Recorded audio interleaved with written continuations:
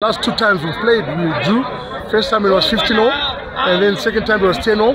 But yeah, today, we got on top of them, and I wasn't expecting 40 points, so I thought it would be a smaller margin. But yeah, I'll take the 40 points. Yeah. All right. One of the things, particularly within the first half, it was quite difficult.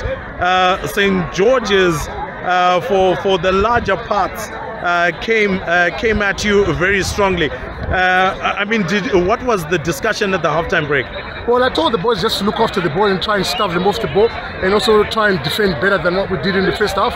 And they went and they did, and they went and they did that. And then again, I told the backline, like by 12 and 13, to really start running hard at them and see if they could defend us. And they proved that, they couldn't really handle Shadrach and Derek. I think they were phenomenal.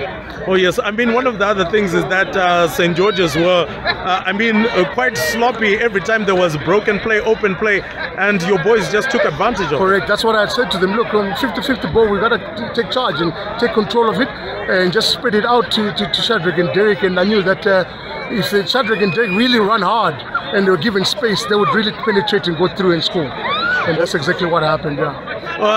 These are some of the big wins that you obviously need in a season to really, ratify most of the work that you'll be doing each and every time.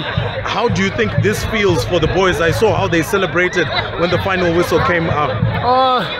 Look, they've worked very hard, so obviously that's why they were so happy. And it's never easy coming to FIFA, and that's why they were so happy. And I'm very proud of him. I'm so happy that they've won, because if they'd lost today, people would only remember this game.